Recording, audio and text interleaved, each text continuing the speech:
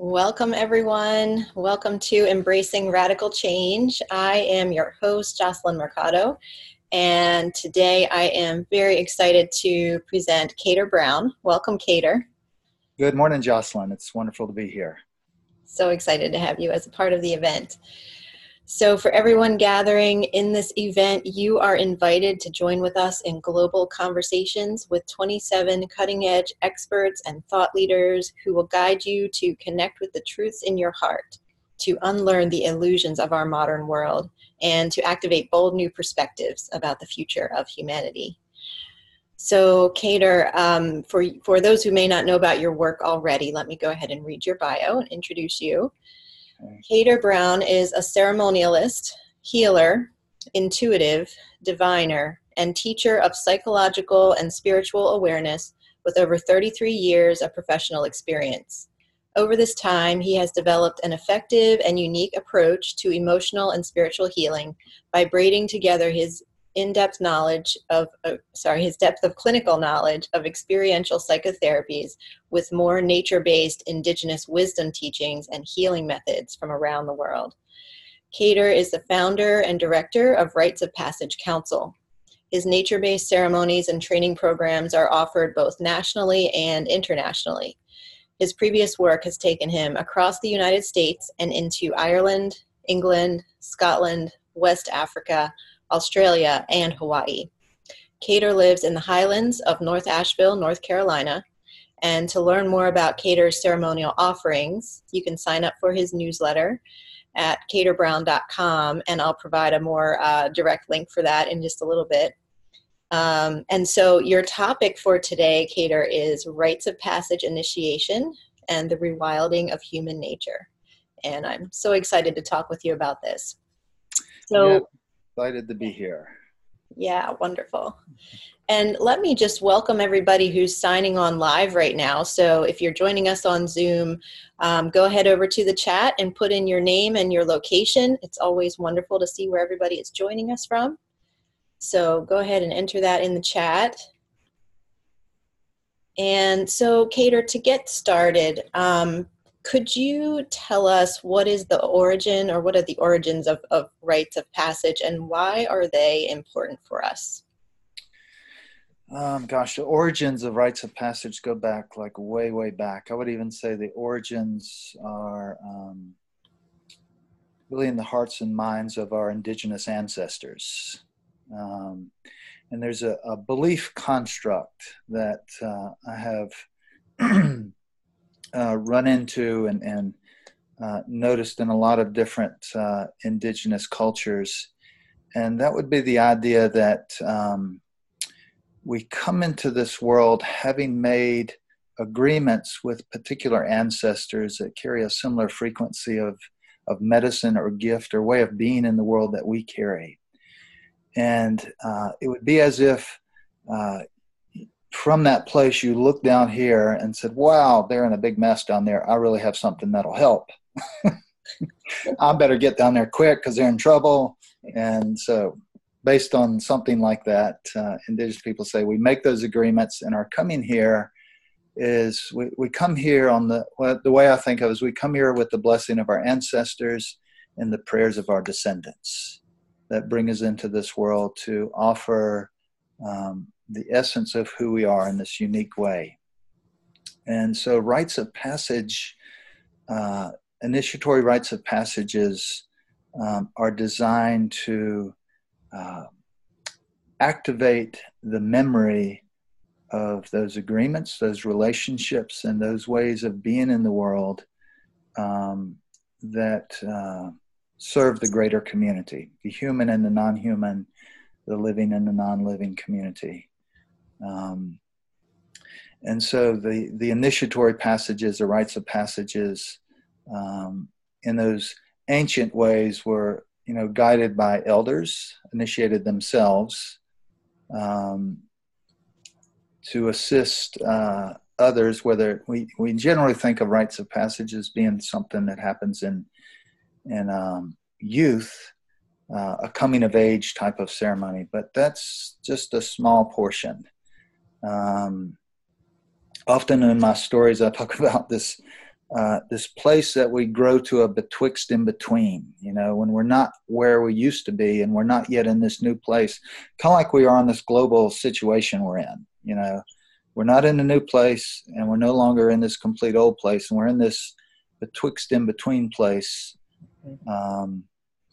And often stop saying, what happens around, that age of 14 or 24 or 34 or 44, 54, 64, 74, 84, that place that we all get into.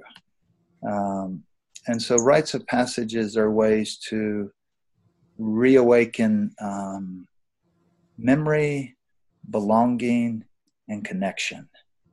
And when I look at this, embracing radical change, the topic of this series that you're doing, now think about rites of passage for the individual, and that would be that they would go out on the mountain to make themselves worthy of being seen by a vision that is looking for them. That's the way I would say it. It's not this new age way of thinking I can create my own reality or I can create my own dream. It's more to empty yourself and make yourself ready for a vision that has been stalking you even before you got here, and to wake up to that. So it's something that really calls you forward into your life with some intention and purpose. And I started thinking about the title of this series.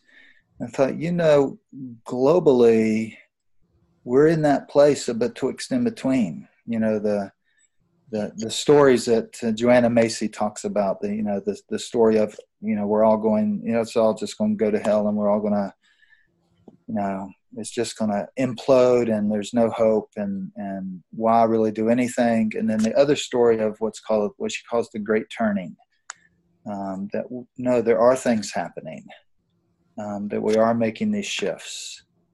And then the third story, which is, don't people just not really paying attention and have their heads in the sand. Yeah. So in rites of passage, there was this understanding you go out on the mountain, or you go into the ceremony not for yourself. And I like telling my participants this a lot in the ceremonies we do. It's like, you're not doing this for ourselves. We're doing this for the greater community. You don't go out on the mountain for yourself. You go out on the mountain for your people, the human and non-human people. So as the Lakota's word, that the Hemblecha, to cry for a vision, I think of as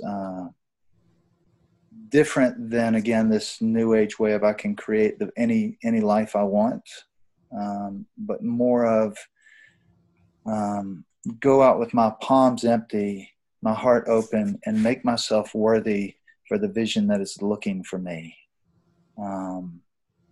So that when we find that calling, that it be one that we can live into, and it become a prayer answered for many other people as we live into it. So rites of passages have existed all over the planet throughout history. The popular ones in this North America, we would call the Vision Quest of the indigenous peoples of these lands. In Australia, they would be talking about the walkabout. And the British Isles, they call it hill walking or mist walking. So this way of severing from the old identity and going out alone into the wilds, in both fasting and in prayer. That's what I say, making yourself available to the vision that's looking for you, as opposed to trying to effort to make something happen. So it's a very much of a surrendered place, this rite of passage experience. And in our culture, these ancient ways have of initiatory passages, for the most part, have been pushed aside for what I call pseudo-initiations. And these are the initiation passages that we all go through. What is, high school? You have graduation and probably some big party where consciousness is definitely altered, but not in the way that we're talking about altering consciousness. Where rites of passages, in their more traditional sense, would infuse one with a new sense of responsibility and an expanded, awakened sense of consciousness in relationship to the greater life. In some tribal cultures, they would talk about how the cord is severed from the biological mother and it's reattached to the greater mother, and so that one then becomes in service to the greater earth. And when that doesn't happen, we can also say that does contribute to a kind of a mythological mindset of modernity that then justifies violence toward the feminine, because those things don't happen. So I look through that particular lens as I see all that's kind of going on in the world and think that, if these things were still in place in their more traditional way, and how can we bring them back, so that the rewilding of human consciousness or the human nature is really about relationship. It's the indigenous way of being was in deep relationship with the ones around them. And so that's when I think about what does it mean to rewild human nature, slow down and enter into relationship with the ones around you, from a heartful place. It's hard to discriminate and have judgments when we have connection with others. It's in the absence of those connections that we create all these other, judgments and categories of beliefs that got us in the mess we're in.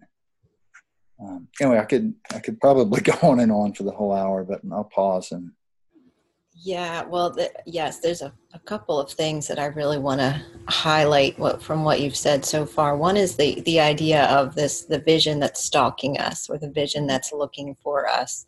Mm-hmm. And we've talked about this in a couple of the other interviews, at least two of the others so far, about, tuning into what's trying to get our attention. Mm-hmm. And I feel that in these times of radical change that we are experiencing in the world, it's really critically important to open up in this way. And as you're saying here, not to try to force something to happen, because with your thinking mind, you're thinking that's the way it needs to go, but to be really open to what's trying to get our attention, the vision that is looking for us. Right. This it requires a severance. In the rite of passage, there are distinct phases. What I call what could be called the calling phase, which could look like a spiritual awakening, or it could look like a train wreck. Both of them will call us to a different way of being. Then there's the severance phase, and the severance phase of a rite of passage is that. Peeling away, all the ways in which we define ourselves, all the letting go of the attachment to all that we've known, all that we've been connected to. When I say attachment to, that doesn't mean go out and just, let go of everything and divorce your partner and get out of this job immediately. It means let go of the attachment to it. So and then the severance phase is followed by the threshold phase, and that's that middle ground of surrender, uncertainty, and where we encounter the idea is that we make ourselves ready to encounter something greater than ourselves,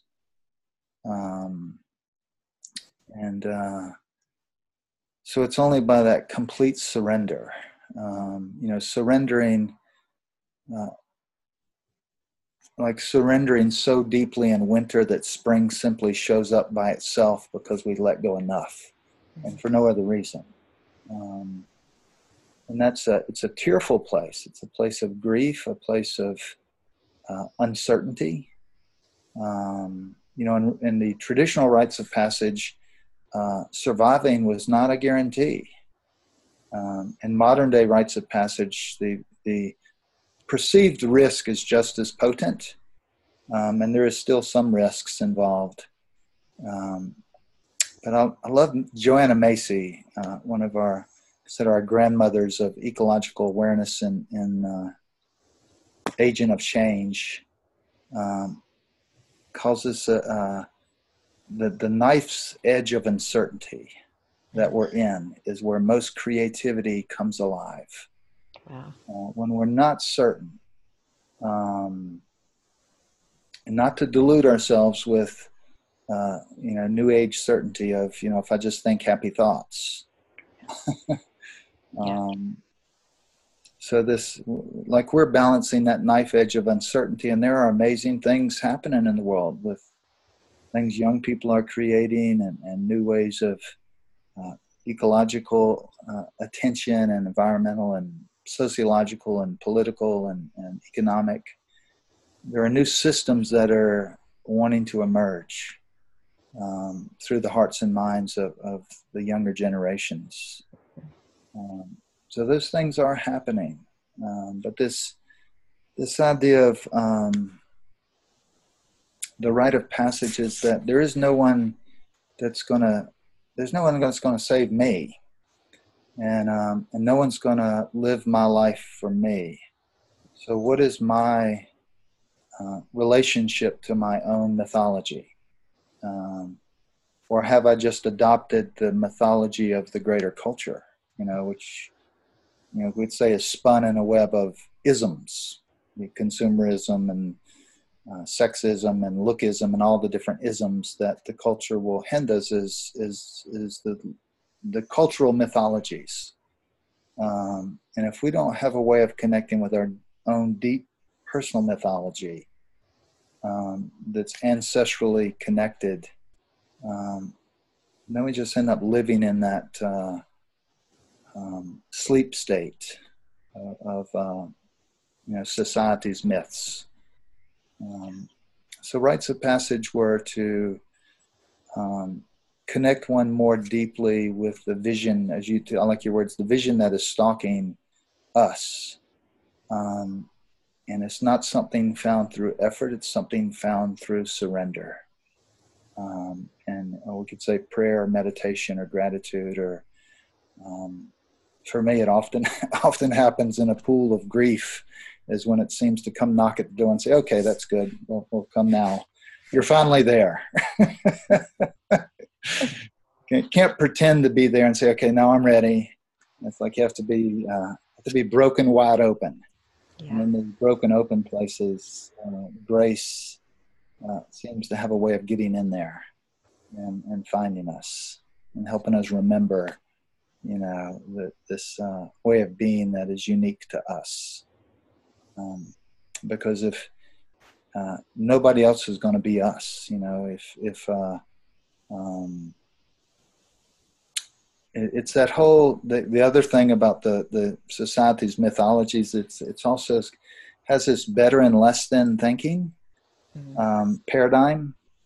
And so if you can be better than, then you can feel good today, but tomorrow you might feel less than. And this more indigenous paradigm says you can't be better the same way you can't be less. You can simply be you or not be you.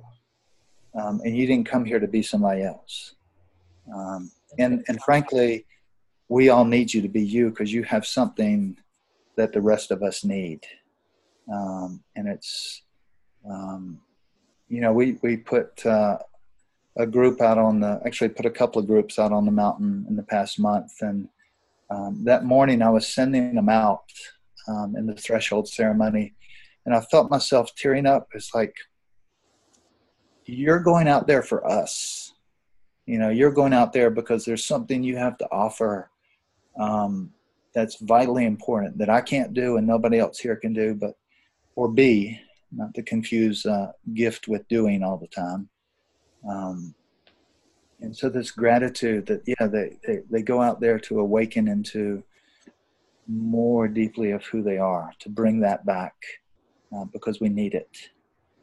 And so that kind of vision, is not something we can create with our strategic thinking mind. Yes, absolutely. And there's something you said recently to a smaller group of ours that I can't remember exactly, but it was about, when we do these ceremonies, when we do these rites of passage, we're doing it not just for the earth and those who are alive right now, but we're doing it for our descendants. Right. It's to literally think of the way in which we live our lives should be an answer to the prayers of our descendants. When this, when we start talking not in terms of past lives, but if we talk about parallel worlds, it's like their prayers are happening right now. And how we live our lives is we're showing them what to do when they get here. So may the way in which we live our lives be a blessing to them in a way that they, both for their trust in us and also that accountability. And that's, some of the native teachings talk about, live your life with the awareness of the next 7 generations. And again, not just human. We tend to narrow those languages down to the human category. So yeah, this that's what it's about now, and the idea that you and I and everyone listening and everyone out there has something unique to bring to the table that no one else can bring. And no matter what it is, it's important that it be brought. Even it's most time it's simply a way of being. And a lot of times in this culture of self-help and where the bookstores are filled with self-help, and I love hearing some of those teachers like Marianne Williamson. I heard recently a quote from Marianne Williamson say, "We need to get over ourselves." In the self-help aisle is way too big. Yes. Yeah, we're spending a lot of time and money on that, trying to help ourselves.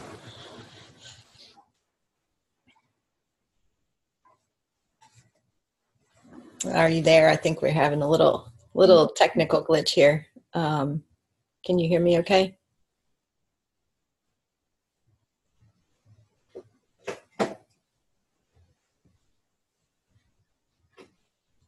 I don't know if you can hear me, Kedar, but the screen is frozen from what I can tell here. So we'll hang on for a minute, and I'm sure the connection will come back in.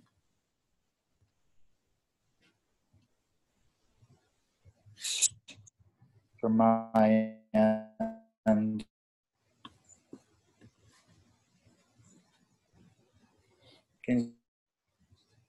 I can hear you just a little bit. Still seems a little. Can you see me okay? Okay, now I can hear you.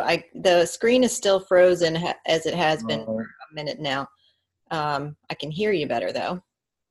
Okay. Okay, I think it just clicked back in. Now I can see. Are we lined up again? I think so. All right. Well, I'm sure the most important thing that you and I will say was about to happen. I don't know what that was, but it does work that way. It sure does. Yes. I think we were just talking about the idea of our of being aware of the collective and not just our own kind of narrowly defined challenges and needs. Yes. Yes, and I wonder if you could talk a little bit about, when we enter into an initiation. Can you hear me okay? Yes, perfectly. When we're entering into an initiation, and tell me if you agree that, I'm getting the sense that as I'm listening to you, I'm just feeling so strongly that, this what's happening in our world right now is really Mhm. pulling us into an initiation, right? Um, Yeah, yeah, I see it as a global initiation. mhm. Like globally, we are in that place of betwixt and between. Yeah. Um, the danger is looking to our governments and our systems to reorder things so that we can move into the new, without doing the personal deep dive ourselves. Um, it's always said it's at the grassroots level that change is really rooted strong enough to happen. Um, and so, there is no one, as the Hopi elders said many years ago, you are the ones you've been looking for. There is, and so how can I, in my own personal, small life on this planet, begin to work with that and be more true to who I am in relationship to all that is around me. Um, and so so yeah, we're definitely in a global initiatory passage, where survival is not guaranteed. Hmm. Um, and Yeah. so it's time to surrender the old and really open hearts and hands to the new wisdom, new ideas, new identities. Um, Yeah. And what you said there about, the that the real change is going to come from each individual, right? And from grassroots efforts, not from our government. So it's really powerful what's happening right now, that our government and our faith in our government, especially what's happening here in the US and in other countries too, is it's just becoming clear that this is not the leadership that we wanted, and it's crumbling and it's falling apart. right. And we have to be really careful about not being seduced into a discourse of animosity, Hmm. Yes. as a way of avoiding the personal responsibility of the gift that we each came here to deliver. Because I see that happen a lot. We look at these systems of government or corporate, and we get seduced into this discourse of animosity and back and forthness, and it's like that's not where to put our attention. Um, to put our attention around something that wraps its arms around all of it, and not this whole back and forthness. Um, and and uh, and then that idea of how can I do that in my life, um, so that every area where I find myself seduced into these discourses of animosity and frustration, or collapsing into grief, I can probably find the place in my life where I'm being asked to step up that I'm somehow avoiding. Um, and it's that old thing, when we focus on obstacles, we often get more obstacles. When you focus on the delivery of your medicine, delivery of your gift, or who you are in the world, we often don't show up on the radar of the obstacles. Um, and that's where to put the attention, to not be naive. There's, really destructive, challenging things happening in the world. We need to look at them, Hmm. um, and not just have this naive perspective that all will be well. But holding that sharp edge of the balance of really looking at the challenge, facing it, and yet, um, having it inspire us with new creativity. Um, Reminds me of kind of the state of our society. Reminds me of this story that a friend and teacher Melodoma Somé shared with me some years ago. He said, there was a man in the village, and he went to sleep in his hut, and in the middle of the night, he woke up, and there sitting beside of him was death. And he looked at death, and it just, it scared the shit out of him, and he didn't know what to do, and he freaked out, and he jumped up, and he started running. Ran all the way to the next village and paused, and then thought about it for a minute and thought, this isn't far enough. So kept running long into the night. And then he gets so exhausted, he falls over and briefly falls asleep. And that feeling we sometimes get when we're trying to fall asleep and our body jolts awake. Well, he had that, and he was like, oh no, death is, I'm not far enough away. So he takes off running again. Runs all the way to the next morning, to the furthest outpost village, so exhausted, can't go any further, falls over, falls asleep. Sometime in the late afternoon, probably sun going down, he wakes up again. And there, sitting beside him, is death. And his eyes get really wide, and death looks at him and says, I came to see you back there in the first village to tell you I would meet you here.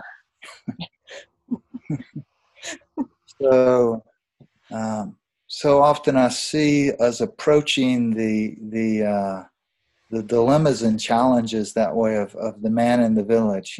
We have to look at these things. We have to look at the hard things. And there's also this other place that the Buddhist and many indigenous people, death, your ally.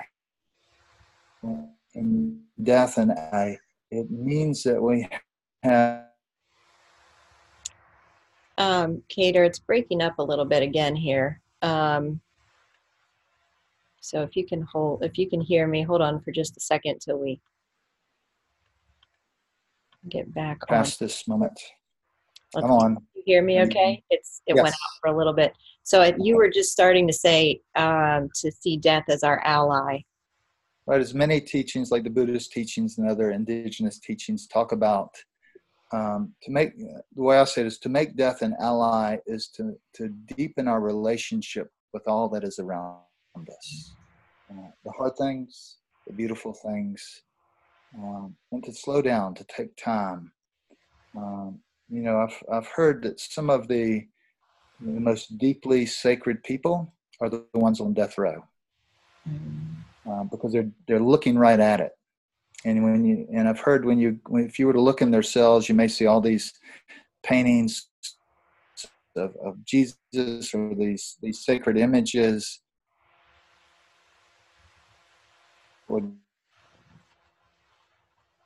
We're in this time period globally, this knife edge that Joanna Macy talks about. Really, what's ahead, and let that stir our creativity and our deepening relationship to each other. So that if you and I are walking down a road, and somewhere down this road we know that we're going to encounter death, how do we want to walk down this road together? And with what kind of attention and awareness to each other, to our surroundings, to the other than human others. So it's like we're all walking down this road. So the question is not what's down the road, but the question is how do we want to walk down this road, and how do we leave a bit of the road left when we're gone for our descendants, for our grandchildren. Just think of your children's children. That's close enough to home you can imagine for most people. They can want to leave something here that they can pick up and that'll be useful.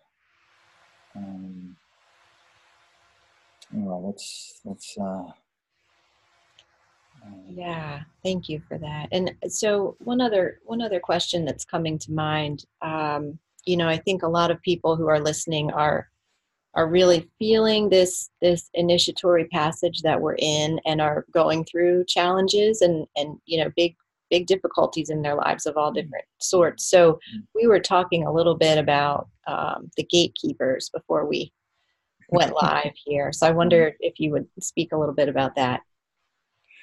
Yeah, that's my personal name for those kind of energies that are both internal and external. Is that um, when you begin the initial approach, or you and it may be something where it could be as simply as signing up for some kind of workshop that's really going to expand your awareness, or anything that you do that is about expanding awareness and consciousness and really shifting your life. On the journey there, you encounter, I call them the gatekeepers. And in mythologies around the world, gatekeepers are there to challenge us, to trick us, to give us a riddle that if we can answer the riddle, we'll get to go through the gate. Oftentimes there's a type of a wounding or a scar that happens to remind us that we've crossed it. And so it's not necessarily an indication to turn around, or that I'm heading in the wrong direction.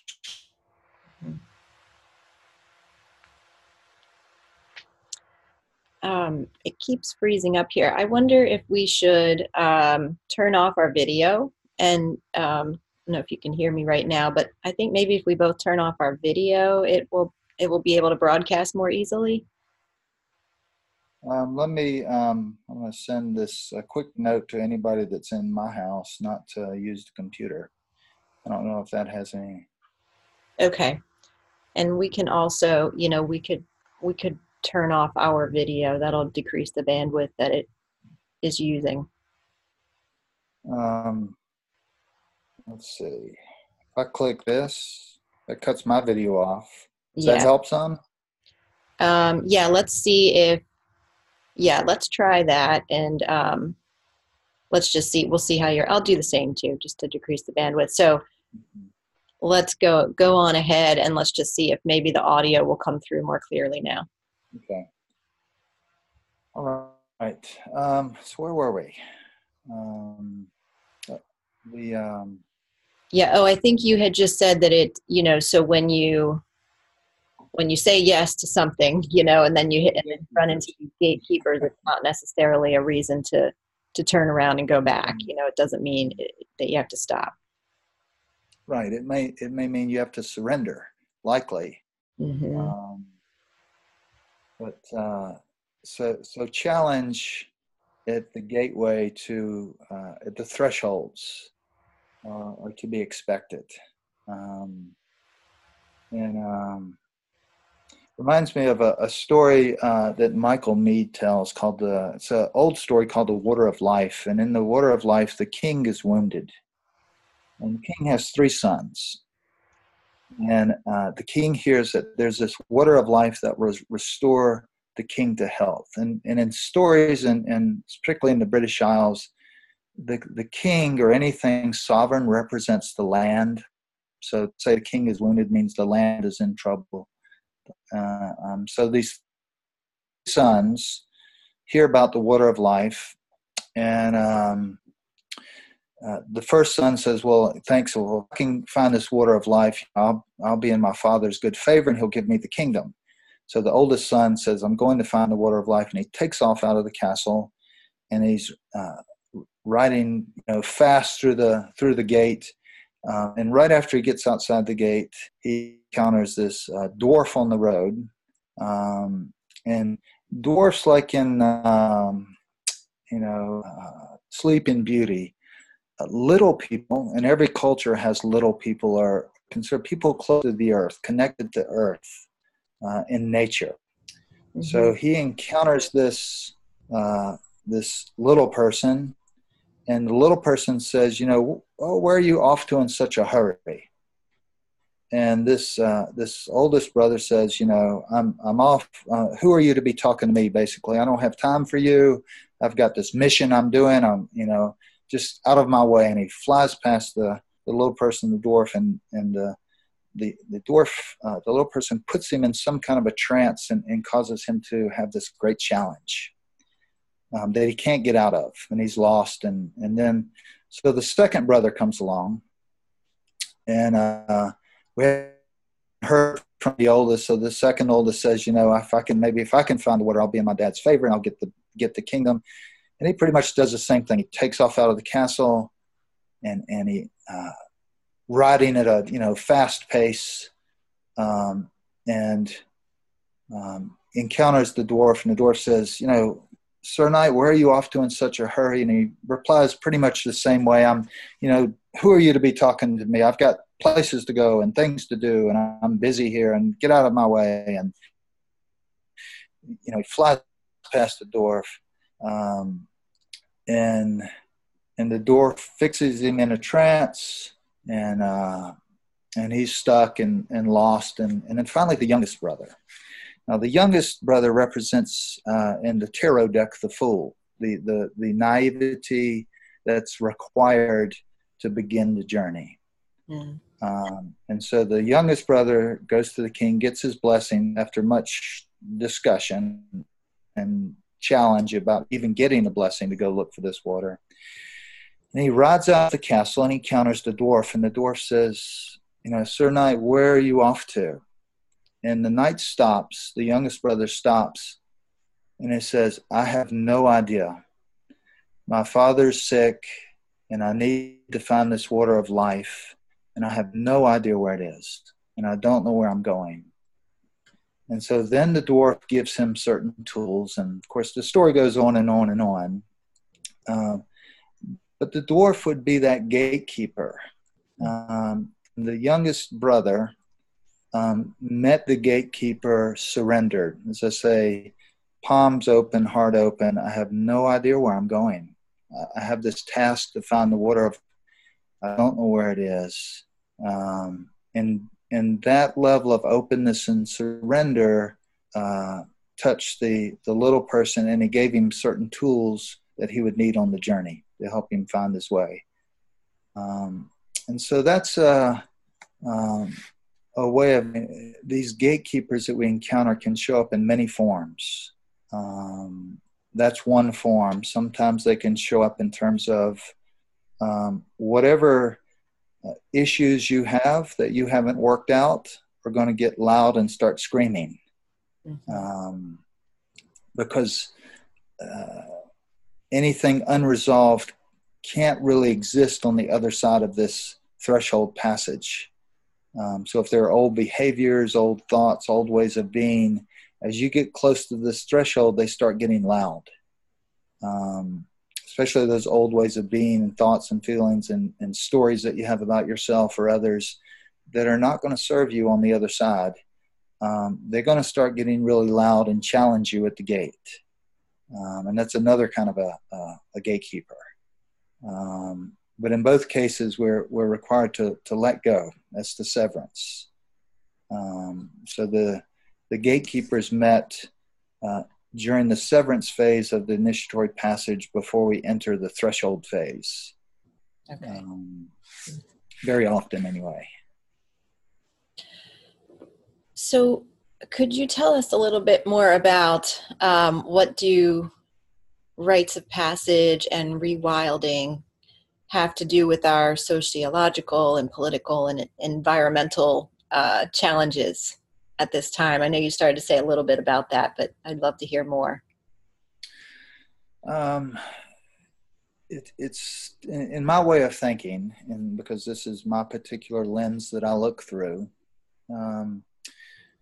when I say rewilding of human nature, I'm speaking of a level of awareness and attention that we bring to things. Awareness, attention, and relationship that we bring to all that is around us. It is the result of this narrowing awareness, both in time and space, we'll say. So if my time and space awareness is kind of, my needs and awarenesses are focused on, what I need personally and in my home or my family or my immediate community, and it doesn't go out very far. It maybe goes all the way to my retirement, or maybe a little bit left over for my kids, then my sense of time and space is not very broad and not very, very deep. It doesn't go very far into the future, and it doesn't go very wide in terms of relationally, and may not go out beyond the human realm. So this rewilding of human nature is about bringing us to a level of attention and awareness that in breadth and depth and time and space is quite expansive. So now I'm thinking about the way in which I live my life and how it impacts generations to come, and how it impacts people around the world. We're shifting, even globally. There was a shift between the globalization of consciousness and economic systems and sociological systems and environmental systems, and now this kind of contraction of I don't what we call it. I guess it falls under the name of patriotism, or where we contract and we narrow our focus and our attention to what is immediate, which is kind of, I'm just going to worry about me and my country or my place, and get as much of the resources as I can and make sure I protect them, for me, or my immediate. And so there's this kind of contraction expansion that's happening, this movement of the pendulum that's moving back and forth. And so, we're all walking down this road together. And so it's like giving attention to all of it, to all of us, to all that is around us. And that's what I mean by and how that impacts economic systems, environmental systems, sociological systems. It brings a type of awareness to it that is much more relational in context to others. And again, when I say the word others, I mean not just human others. Yes. And because when I have relationship with the others, it's challenging for me to make decisions that are so narrowly focused or self-serving, because I can see how it's going to impact these ones that I have relationship with. In Asheville, there's one of the roads I drive on the way to my house. People tend to go fast on this road, and it's a narrow road. And I've seen a few signs out there where people have made these signs that says, "Drive like your children live here." Mm-hmm. That's that similar concept. Live your life with the clear awareness that your children are inheriting and what you're giving them. Yes. Yes. To expand our awareness and our children's children, and not just in a linear into the future kind of perspective, but also across the planet. Awareness how my actions in my life can impact, others globally, and what's my responsibility. What level of integrity am I going to be operating from with that kind of awareness? So that's how I mean it will expand that. Most people that go on through these experiences come back with a much deeper sense of connection and relationship to the others, the other humans, other non-human realm, be it the environment, their community, be it their church community, their school community. It just expands relational connection.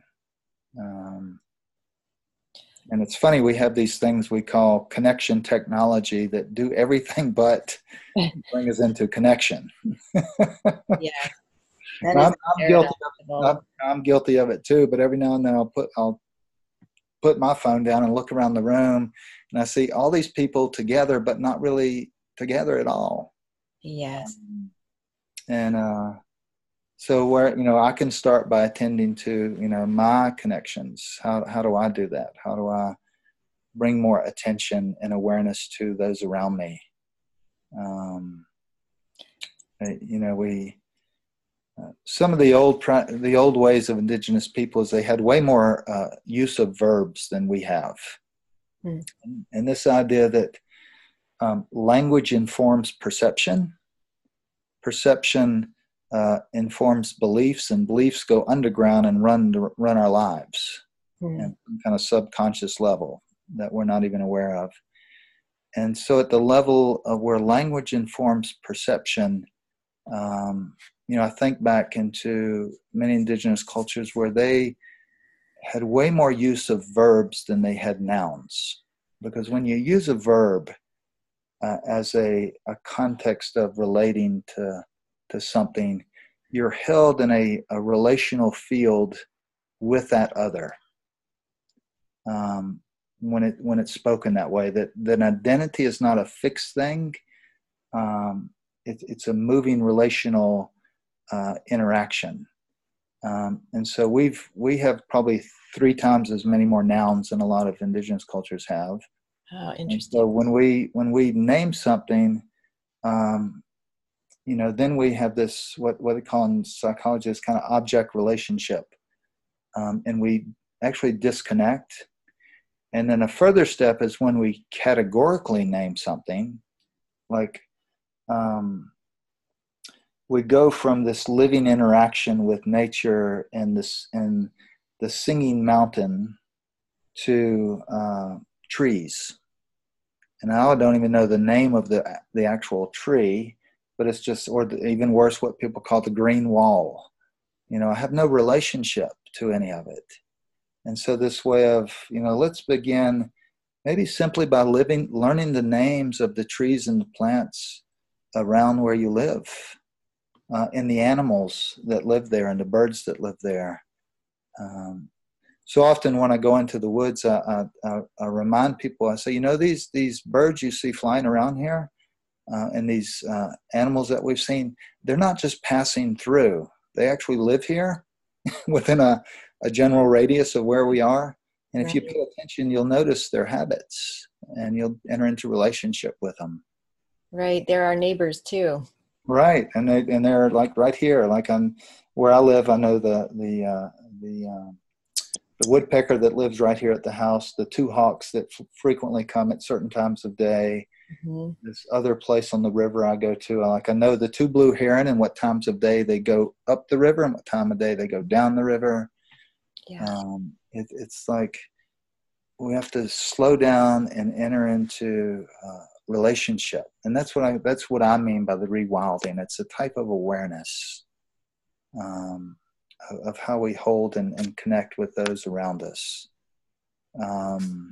Yeah, this is so, so important what you're sharing here about relationship, and relationship not just with the other humans, but with all of the beings, and with the trees and with the plants and the weeds growing near us that are actually, amazingly medicinal, plants and the birds and so on. And I think this is something that is so important for us to be modeling for our children and grandchildren, and instilling in them Mm-hmm. this relationship, and just being present. So in the human realm, being present with one another instead of being on screens all the time. Mm-hmm. And I have a 5-year-old and an 8-year-old, and both of them, what they experience at school and what they see their friends doing, it is so focused on staring at screens. And so they come home and they know that the screens are not really happening here. And Right. it's an interesting dynamic that I'm finding more and more difficult to navigate, but it's I'm standing firm on that. So I think that's something we can really, it's such a gift we can give to our young people right now, to model this being in relationship. Yeah, and to remind ourselves and young people that boredom is one of those gatekeepers. Uh, Yeah. so when we encounter boredom, uh, the idea is not to get busy or distracted or be entertained by something. Mhm. The idea is like, oh, I've met a gatekeeper. Now, if I lean into this, it'll eventually break through. And when you break through boredom, you break through to an expanded awareness, um, where we're out of habitual thinking mind. Um, and so again, to see boredom as one of those gatekeepers that we have to get by, as Yes, opposed I love to that idea. avoid or somehow, oh my gosh, I'm bored, so I have to go do something. It's Have like, to do let's something. let's lean in here and see what actually cracks open. Yes. And the cracking may occur through tears or even some frustration, but it will crack if you don't run Mhm. from it. I Um, love that. I am going to keep that is really helpful to me in relation and to my kids. this to truly know and have relationship with place is not so much about what you can tell me about a place. It's more about how much the other than human world knows you in that place. So, are you authentically available to the others that live in this place? To the mockingbird, to the squirrel, to the rabbit, are you? Do they know your name? And are they familiar with you? And that's when I say that's when uh, to belong to a place is to be known by it, not really how much I can tell you about what I know about it. It is really to be known by the place itself. And Stephen Foster, one of the co-founders with Meredith Little of the School of Lost Borders, I apprenticed with years ago, and he told me one time, he said, if you want to make any place sacred in nature, go there and sit there long enough and notice every detail of everything that's happening around you.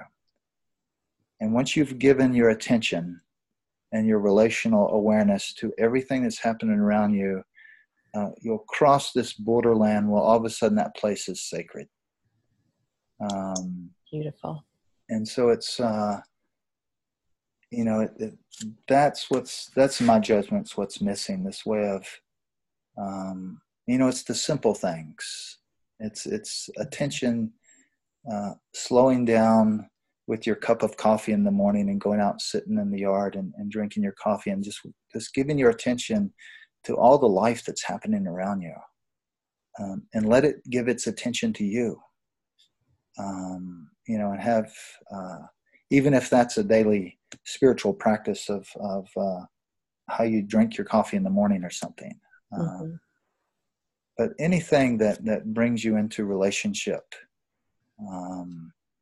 In my conversations about death earlier, or the man who ran from death, is like we're caught in this spinning wheel where we're running, and it's like, no, let's turn and let's look at the hard stuff. Let's look death in the eye, because it's not fear that we'll end up with. Maybe at first, maybe it'll be scary, but what we'll end up with is a greater awareness, a deeper compassion, a greater gratitude for the simple things. And maybe we let go of the stories that we have about other people that keep us disconnected from them. We with this tendency to kind of fix other people in these stories that we have them in, or fix it, even worse, fix ourselves in one of those stories we can't get out of. And if we enter into this presence, this connecting where that goes beyond story, what I call it living in the absence of story, because what's left is just simply my attention and my awareness and my connection. Mm-hmm. And that's where the deeper relationship happens. That's where it's harder to bring harm or to pass judgment or discriminate against when I have connection and relationship. I can't remember, my partner was sharing a story with me. It may have been another Joanna Macy story, but it was about the folks that cut down, these great trees. And it's like, well, what if I entered into relationship with the man who's cutting the tree, who is actually just simply trying to feed his family? And he's just doing this because, this is what his people have done for generations. I don't know that man. I haven't shared bread with him. I don't know what's in his heart. I don't know his family. So it's this way of, that's the place of coming together. It's easy to pass judgments on categories of things and people. It's more of a challenge to reach out and connect, to see and be seen. But that's where change will happen. Yeah, and I think this is a wonderful practice that you have offered us here, to just go outside and just sit and just observe, but even more than that, be observed. Yeah, I'll tell you, if you have kids, a friend of mine shared this story with me, he works with a lot of kids, and he said, somebody asked him, he said, well, how do you teach kids? He said, I don't teach kids, I play with kids. Yes. Well, what do you mean? He said, well, we'll have a group of kids and we'll say, we'll be out in nature, and I want you to go find a hiding place. So you can find the best hiding place in nature, and we'll come look for you. He said, and then after they go hide, we'll spend 20 minutes just kind of sitting around. Because we know what's happening out there is that they're, maybe their faces on the grass, or they're watching bugs, or they're listening to birds, they're feeling the earth. They're out there in it, but they're playing a game. They don't know they're in this relationship. It's a fun thing. Maybe some parents could do that with their kids. Say, you should go find this hiding place in nature, and I'll come look for you. Yeah. Give them at least 20 minutes before you go look. That's great. Yeah. Well, thank you so much for all that you have shared here, Kedar. And I feel like we could keep talking for another hour.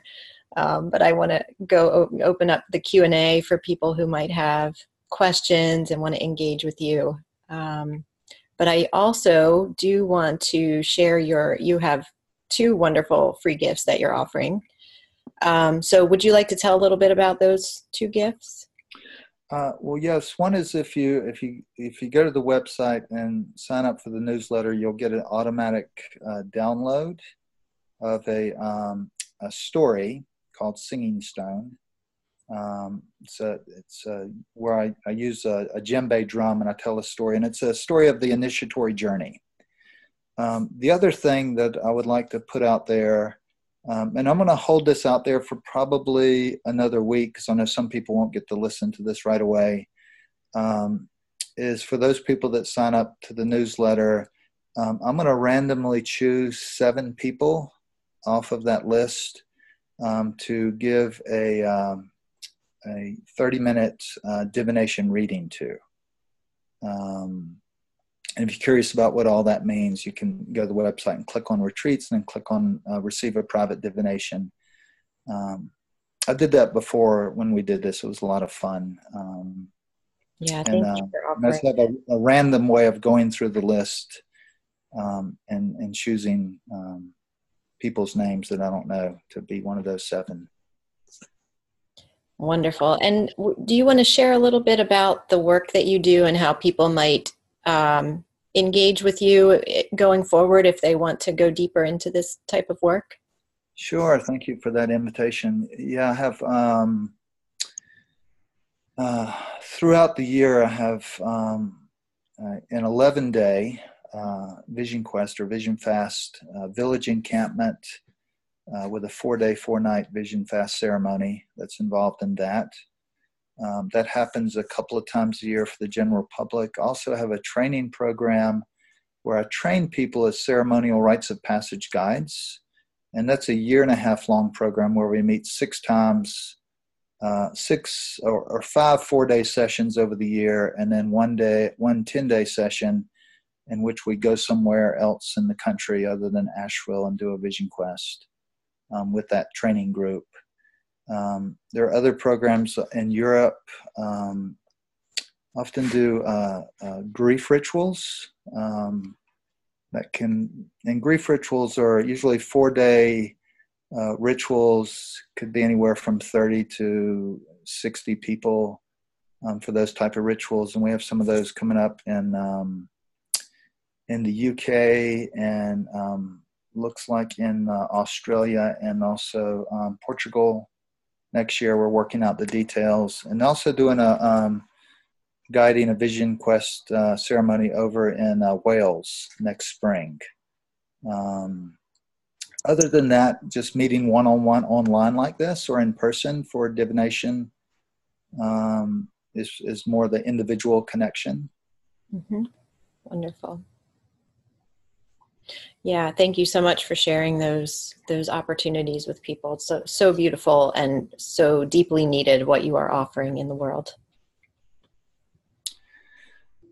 All right, should we risk the video again, Jocelyn? Or sure, we can. Yeah, let's give it a try. Let's see how it works. I always like seeing people when I talk with them. I know, much more connected that way.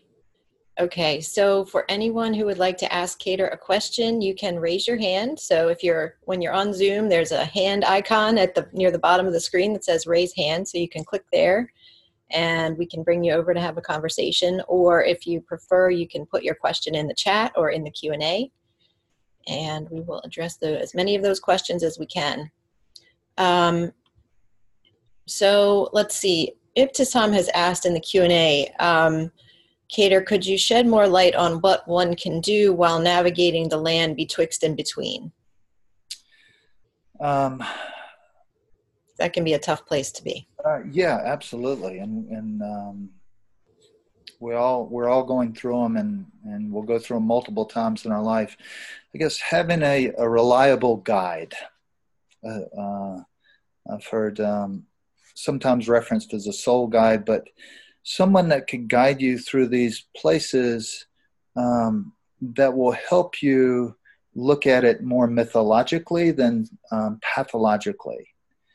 Because oftentimes it is in these places of depression or anxiety or angst or whatever our particular neuroses is gets stirred up, where our culture wants to pathologize the symptoms and offer remedies by people who are just more clever at hiding their own challenges than we are. So having a reliable guide is that can help you navigate the territory and understand what's involved in these periods of what I call soul's descent or betwixt in between. And that can be a group that one attends, like a support, a men's group, a women's group, or a mentor, someone who has been down that rabbit hole a few times, and can help you navigate the way that you see what's happening, because I think that's so crucial. The language, remember I said when language informs perception, and how we language our experience with a particular narrative will tell us how to be in relationship with it. Mm. And so those are the places I see that are most helpful, having somebody say, oh, you're encountering the gatekeepers and they're wanting you to surrender. And I see there's some holding on happening, and you may need to hold on as long as you need to, or you're at the bottom of Soul Canyon, and you just don't have a clue what's going to happen next. And maybe this is the place you sit and be still and wait for that thing to find you. But that's both as a ceremonial guide and as a career psychotherapist. That's probably the biggest thing I see is how we the narrative we put around these betwixt in between places, and how we look at them. So again, to mythologize them rather than pathologize them, and have a really good guide to help navigate the territory. Okay. Thank you. Very Mm-hmm. helpful. Let's see. We have some more questions here in the Q&A. Oh, this is an interesting one. Do you know, Kate, or do you have examples of where the indigenous languages might use verbs where instead of nouns? Um, I know that's kind of a I'm trying to think of an example. I knew in some of the research, I'm going way back to something I read a long time ago, that studied Aboriginal culture and actually some of the brain structure of the ancient Aboriginal people, and could identify. The book is called Awakening in the Aboriginal Dreamtime. I can get that out. I do remember that. Matter of fact, it was when I asked Stephen Foster what was the best book he ever read, he told me that book. So that was, of course, the first one I went out and got some 25, 30 years ago. But it talks about how they didn't have categorical names for a lot of things. They had relationship names. okay. I know that a lot of cultures don't have, a lot of indigenous cultures don't have like the word goodbye. So you're always held in this context of relationship.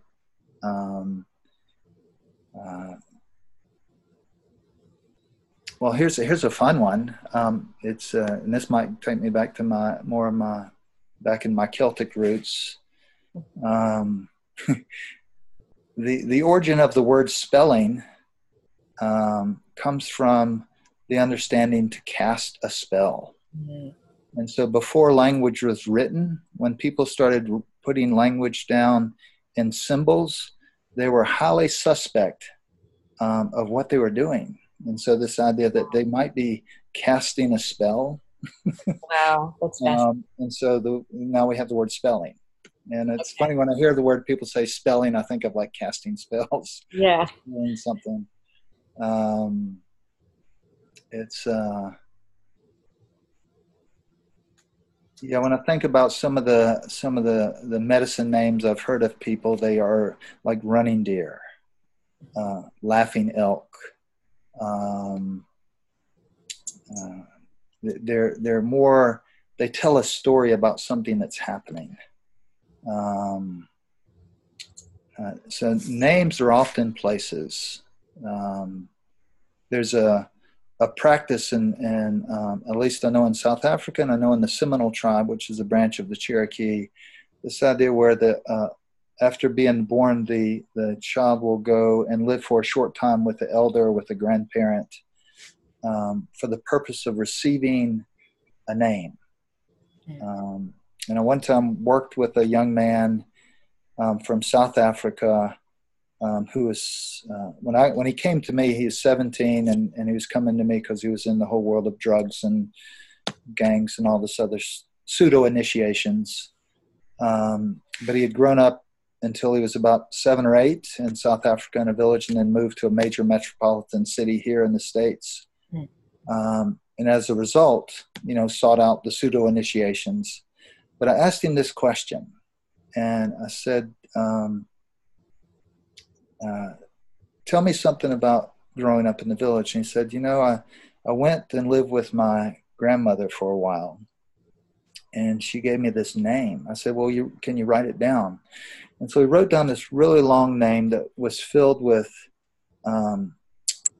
events in nature like lightning or rain or thunder, and there were some animals. So elements and animals in the name. And he said, when I left the village, I remember, and he looked off kind of in a distance there. I remember she said to me, follow your name. So that the name itself was something that one lives into. It's not simply a fixed description of who we see somebody to be, but it's more of a beacon or a directive or a pathway that one must live into. So often when I hear medicine names that people give themselves or acquire from others, they're often given from the place of describing somebody. And I say, no, an accurate medicine name or accurate name like that would probably not feel very comfortable to you. You might even not want to say it out loud. because there's a responsibility to a vision that it holds that you have to live into.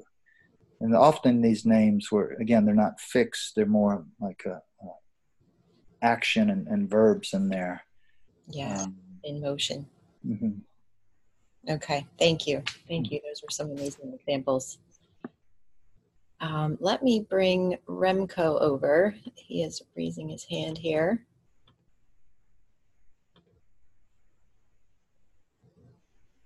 Hi, Remco. Welcome. Good to see you. Yeah, thank you. Hi, Same here. Remco. Before I ask a question, Kedar, I want to share with you that the way I experience you is with a openness and a freshness and a calmness that I normally only get when I'm out in the wild. And I'll get it from my own living room. So thank you for that.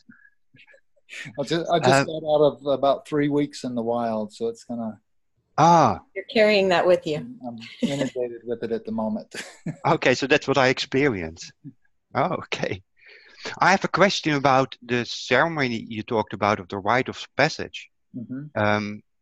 As there's a difference between the feminine and the masculine energy, is that also something that is reflected in the ceremony itself? Depending on who is going through the ceremony. Yeah. So we could say, well, I like to say the sisters, brothers, or others. So there's masculine, feminine, and there are many others. So just in an inclusion way, the passage rite would be, if it was specific to a particular people, it would look a little different. The three common elements of, if we looked across the planet throughout history, there are three common elements, or we could say even taboos and rites of passage. And that is fasting, exposure, and solitude. Now, after that, what it looks like can look really different. It could last a week, it could last a year. But within, and it's usually guided by an elder, but sometime within that time frame, there will be a period of fasting, solitude, and exposure to the natural world. So I could say those are the common elements of initiatory rites of passages. And then the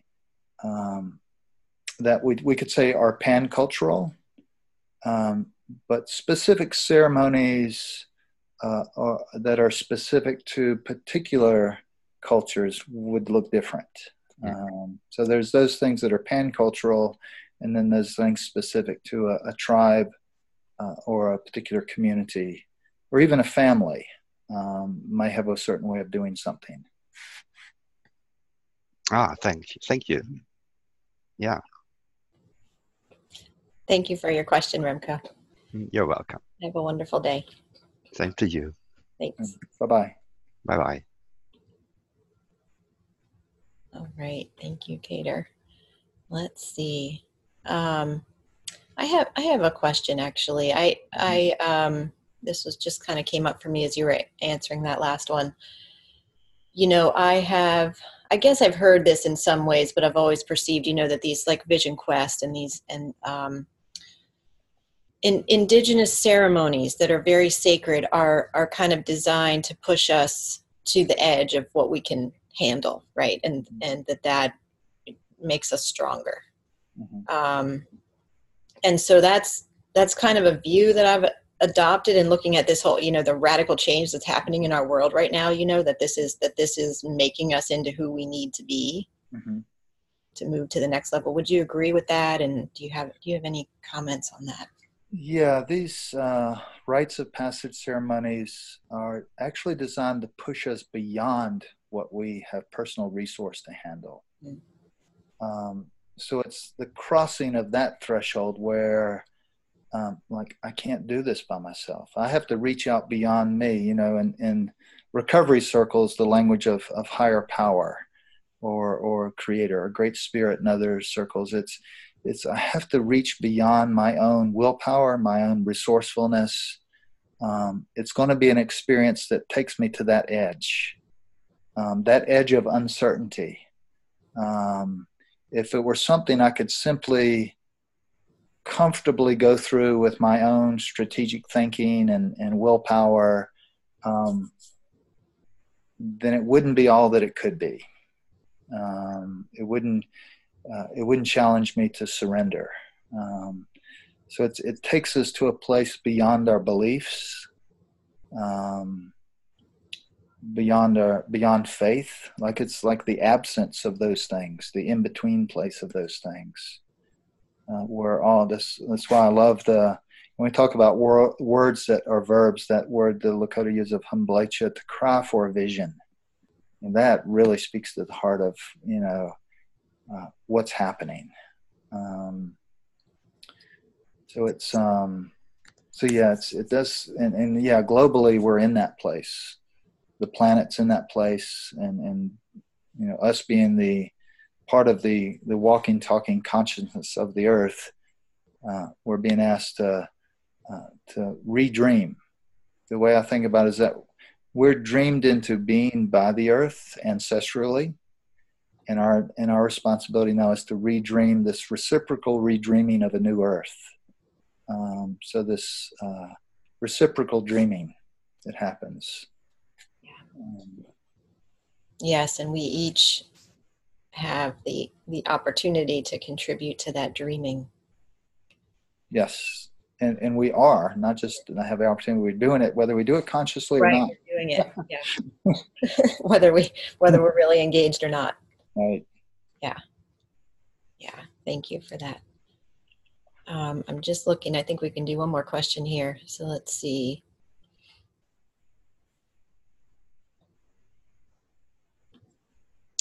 So Deborah, would you? Oh, good. You're raising your hand. Awesome. Because I was reading your question in the Q&A, but I would love to have you ask this yourself. So I'll bring you over now. Hi, Deborah. Welcome. Hi. It's a great question. I'm so glad you raised your hand to ask Deborah. this in person. Hi. Thank you so much for this today. It's You're welcome.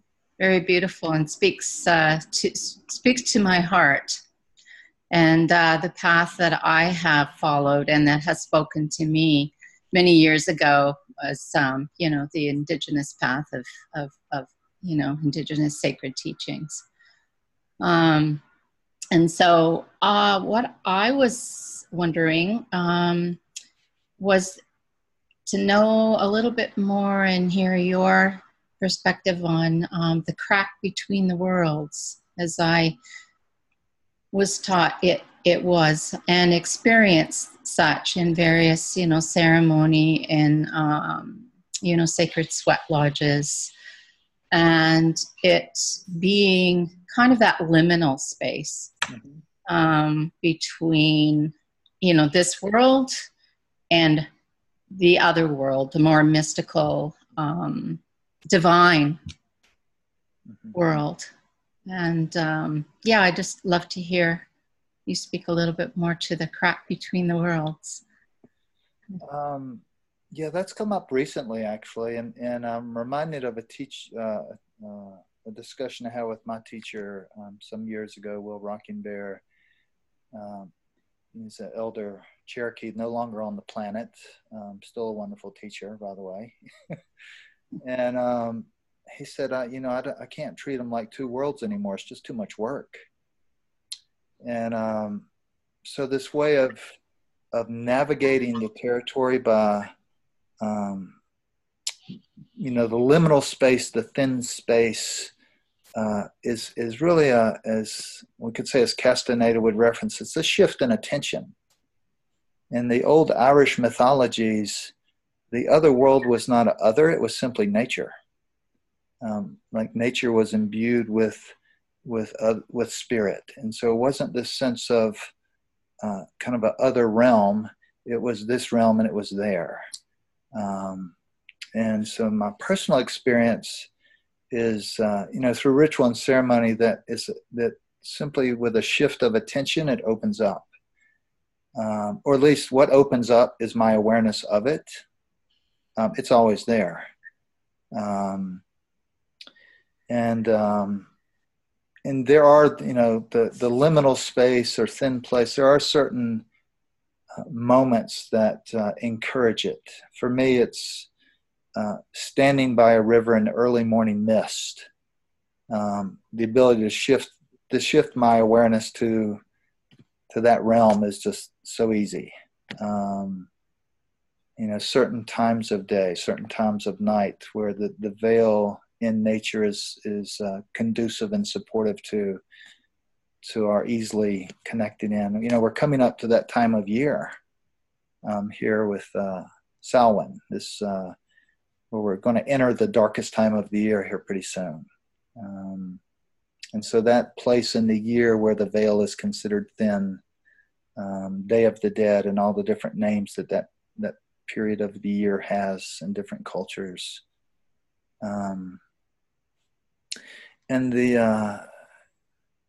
So this idea of the crack between the worlds, I would say it's a chasm right now. It's wide open.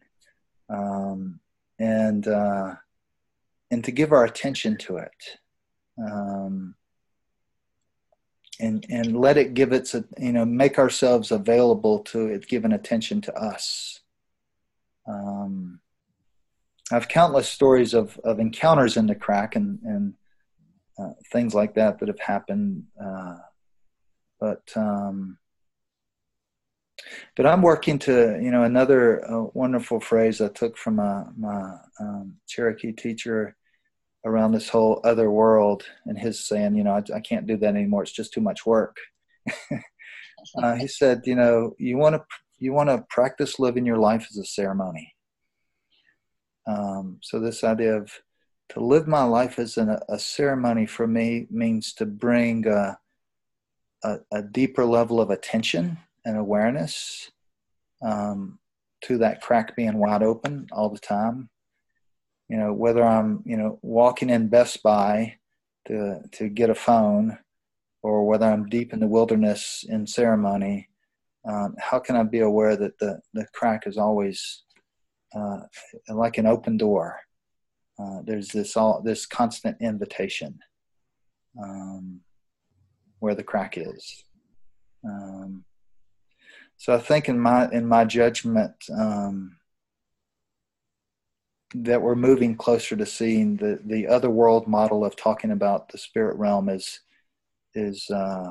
commingling with this world, and they're really the same world, and that what can be deeply moving and spiritual is less about having some grand vision of angels and allies and guardians, and more about, sitting with a friend in their grief. That's a deeply sacred moment. Sitting with a friend in their rage, another deeply sacred moment. And this idea of the separation that occurred a long time ago in that perspective, I think that's part of what's vanishing. And it enables us to have more access and resource of communication back and forth between the realms. And that I've experienced a lot with in some really profound ways, particularly with the ancestral realm. So hope that's stimulating and helpful. It's very stimulating and very helpful, and I feel so much at peace with what you shared, and I feel that, and I totally agree with everything you've said. And being in that space, whether it be out in nature or with another person, yes, it is that moment. And I agree, it is here all the time. And it's a reminder for me also to, I don't talk about this sort of, thing on a daily basis, because most people, well, not most, but many people don't get it. So to be here right now in this community, to be able to, to share to share this is very profound. And it was many years ago. I was given I was given two names. One in which I can share, in public without being in ceremony. And it exactly what you said. It's a name the elders, the grandmothers gave to me, after a long while of being with them and spending time with them. And it is warrior woman of the fire. Mm-hmm. And they did tell me that would be a name for me to grow into, to step up and into over the years since. And so I feel that deeply and profoundly again today. And that doesn't look, that warrior does not look tough or hard. It is, it's about being truthful to oneself and, loving toward everyone and everything and every situation, and acceptance of, and to be that, just to be that. And if that is transformative to someone else, wonderful, but it's not about doing or being anything that is not who and what I am inside. Right. Yeah. To be given a name that takes a lifetime to live into, that's a good name. Yeah. Yeah. I'm very grateful. Well, Thank you so for being on, Deborah. Thank you very much. Thank you, Deborah. Have a wonderful day. Hope we'll see you on more calls today. I think I have to go to work. Oh, okay. Later then. There's a funny, this is just crazy, but like, what I do, Jocelyn. And so I have to go to work today, and I'm on a film set, and I'm cast as a character. And what it is, I will be painted and stuff. And it is, I'm playing a human in a cage. Mm-hmm. Wow. Wow. I just think, wow, I'm playing out in my life the parts of me that are, inside. Mm-hmm. Yes. Wow. Just blows my mind, actually. Yeah. Yeah. So I hope I get out. Yeah. Wow. Strength to you in that role. Thank you. Yeah. Wow. I'll be thinking of you later. Thank you. Yeah. All right. Many blessings to you, Deborah. Many blessings to you both and everyone. Thank you. Bye. Okay. Well, I think we are at the time to end the call here. Kedar, I just want to thank you so much. This has been really, really deeply profound, and I've learned a lot. I learned so much every single time I have a conversation with you. So thank you for sharing your wisdom. Thank you for the invitation to be on, and yeah, maybe we live into a life that blesses our grandchildren. Ashe. Yes, and thank you everyone who is attending live and everyone who's watching this as a recording. I hope you have really enjoyed this presentation. I hope it will be deeply meaningful for you in your life too. All right, well, thank you so much, Kedar. Hope you have a wonderful rest of your day. You too. Go well. Thank you.